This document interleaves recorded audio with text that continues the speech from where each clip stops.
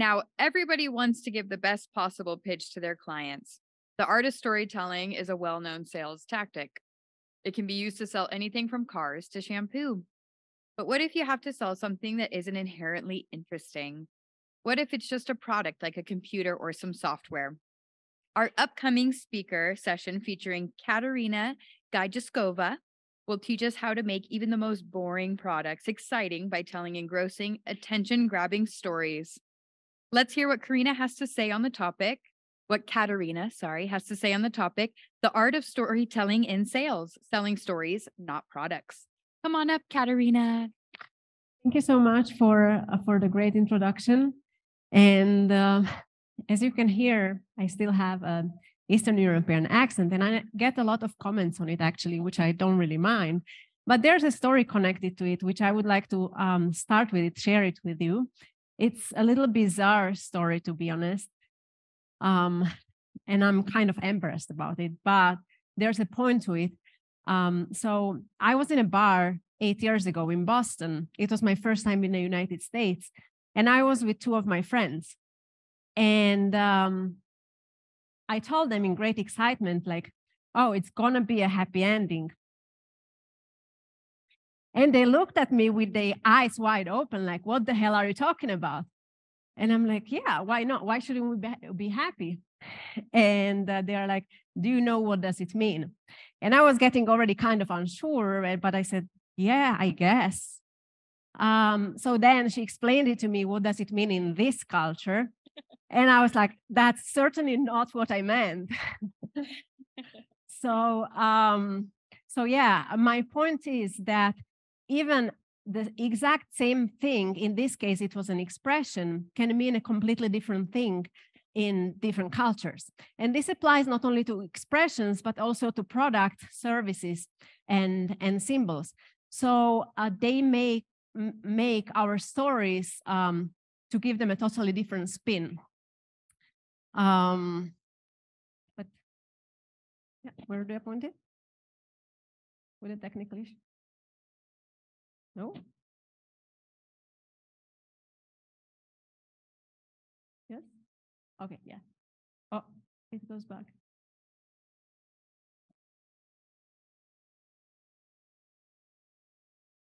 Oh, the bigger one. This one. Okay, got it. So here I would like to tell you what you can look for in the next 20 minutes. I'm gonna explain what makes our audience less critical and thus lowers their defenses so they can open up more towards us. We also want to make sure that we understand how to increase the perceived market value till a point where the price can become pretty much irrelevant. And then we also want to keep in our mind that logic is never the deal breaker in sales. So why do we tell stories in the first place? By the way, do you know what is the shortest story? The shortest story is a joke. And every joke has the same objective. There is a point to every joke. Hopefully, they will make you laugh. And there's one that comes to my mind, which is two friends run into each other in a mall, in a shopping mall, and one asks the other one, so what's up with your son? And the other says, well, he had to give up on his career because of fallen arches. So he replies, oh, so he's an athlete. And this one says, well, no, he's an architect. So yeah, our brains process visuals 60,000 times faster than text. So then you probably already figured out how the fallen arches look like, or maybe even the settings of the mall. My question is, why shouldn't we speak our brain's native language? Because stories are basically visuals without the actual need of showing actual pictures. And I like this quote. It's very straightforward. And it says, never say a story without making a point, and never make a point without saying a story. So when we talk to our friends, we tend to do it naturally.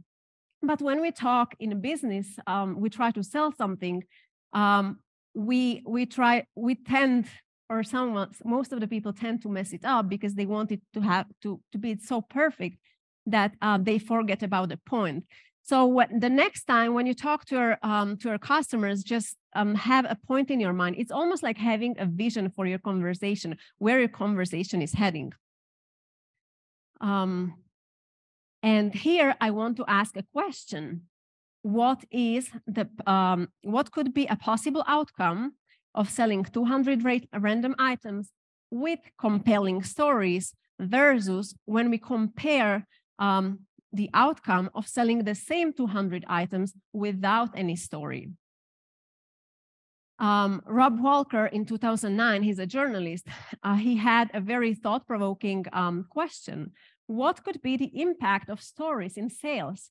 So what he did, he bought 200 random items on eBay, and then he convinced 200 authors to write compelling stories to these items. The outcome was very interesting. He was amazed, and I was amazed by the outcome.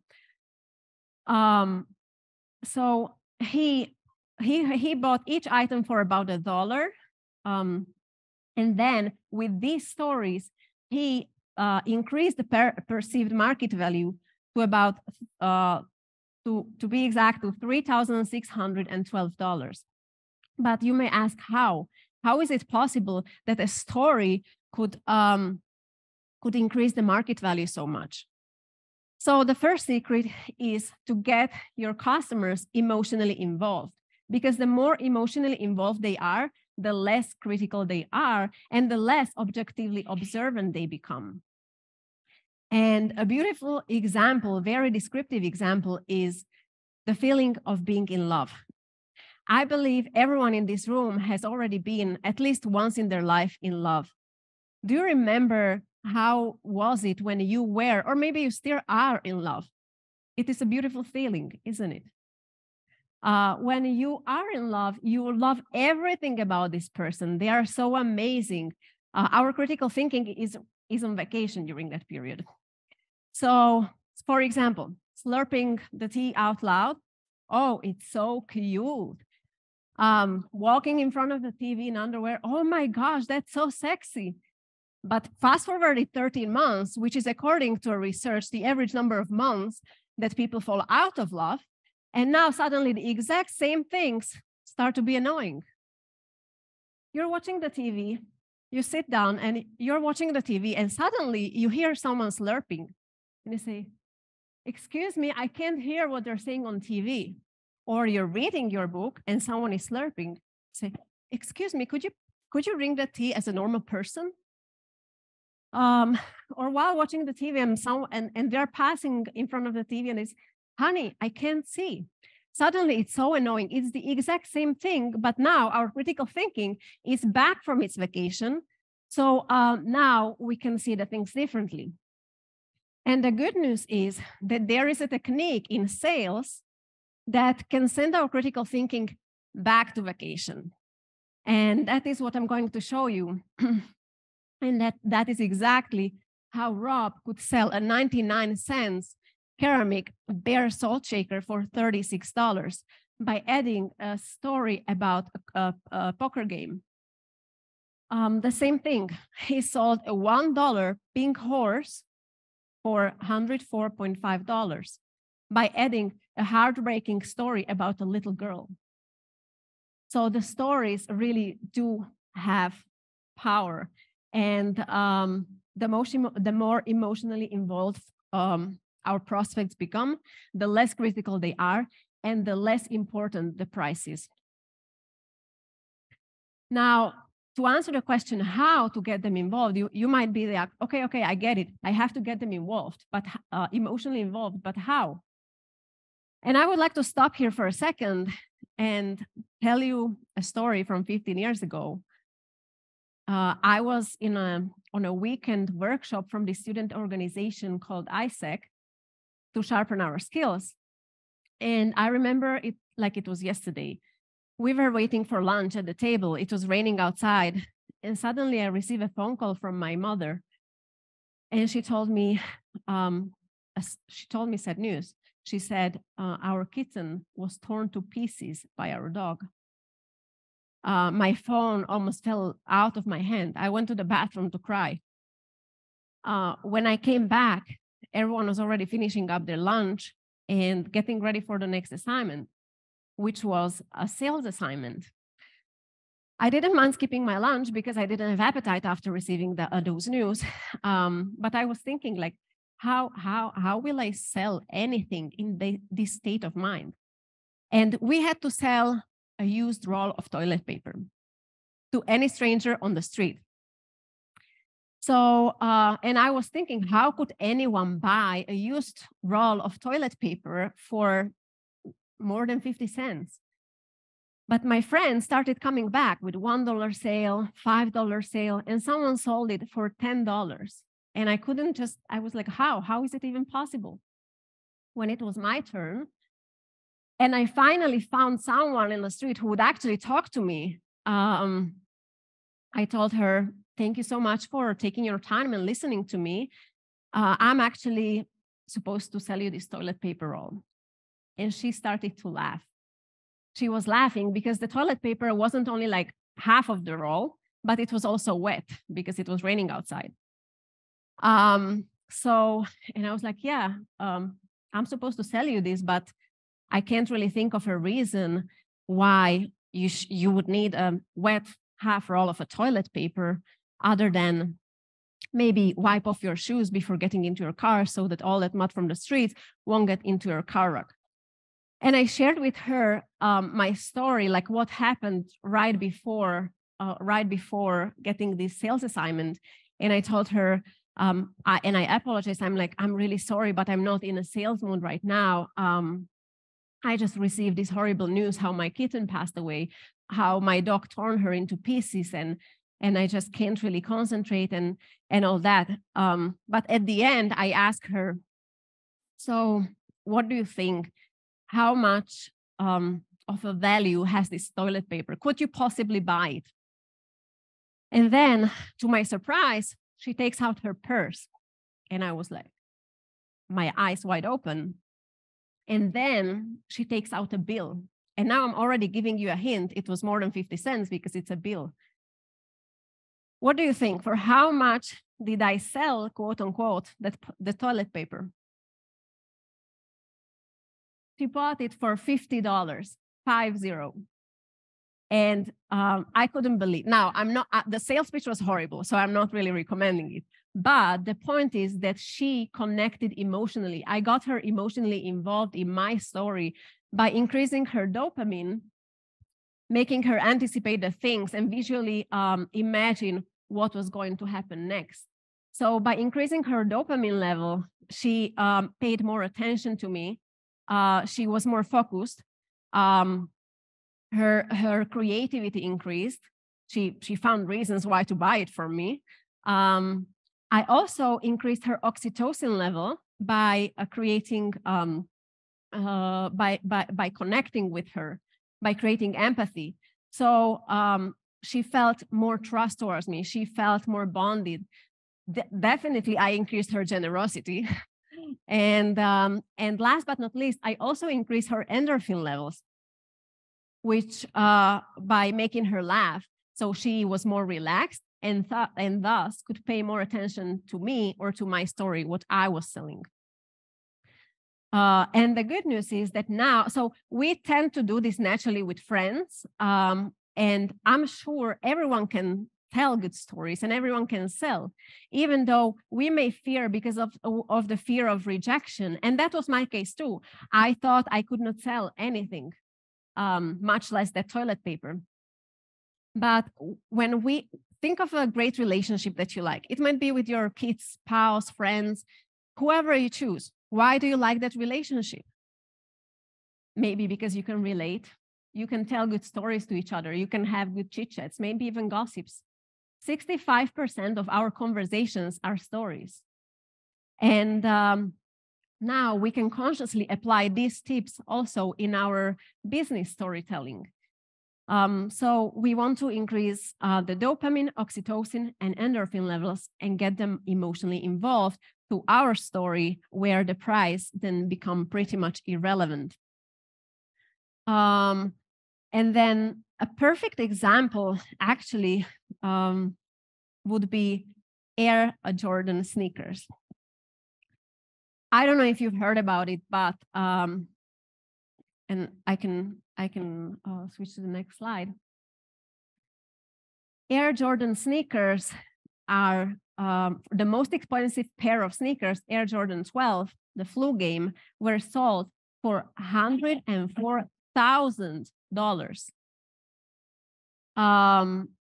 Obviously, the price became pretty much irrelevant for the buyer because they got emotionally so involved, and then the symbolic value was so high and so clear that it just diminished the importance of the price. In the beginning, I said 85% of a sale is subconscious, happens on a subconscious level. That leaves only 15% to our rational part of the brain, which again only confirms what we've already said, that the sale is largely emotional. Think about when you are in a store in the pastry section and you suddenly see that piece of cake talking to you. And you know it's not good for your health, you know you don't want to eat it, but then suddenly you think in all those moments who you ate it with, how it felt, the taste, the smell, where you were when you ate it, the good times. So you decide to buy it. And then you reason it logically. Oh, but it was on sale. Or I can go running afterwards or work out. So we buy based on our emotions, and then we reason it with our logic. Jürgen Klarik, who is a researcher in neuromarketing, says that 85% of a sale happens on a subconscious level. And he bases his theory on symbolic value and codes for the reptilian brain. Symbolic value, he believes that anything and everything that has value for us is higher than the price, just because for what it means to us, what it is for us, rather than the price itself. Think about a necklace or that you got from your parents, or a present that you got from your loved ones, an engagement ring while still in love, or just the Air Jordan sneakers, which I mentioned. And then the codes for the reptilian brain, so this part of the brain is responsible for our sort of survival instincts. And so breathing, feeling thirsty, hungry, the need for reproduction. He thinks that this part of the brain is responsible or can influence our decisions for 55%.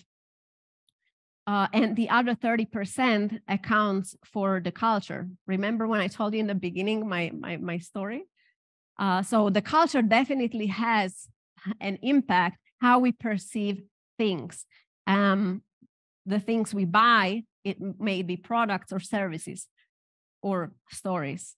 Now, you might be thinking, but how do we get to that part of the brain? How do we activate the reptilian brain?